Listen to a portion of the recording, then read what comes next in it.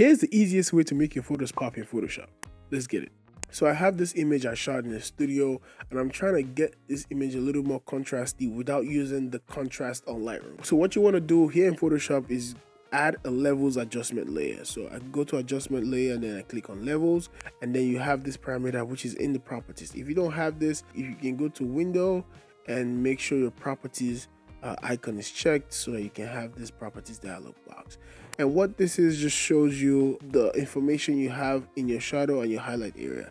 So right now I have 0 to no information in my shadow area, which is the left side, but I have a lot of highlights information.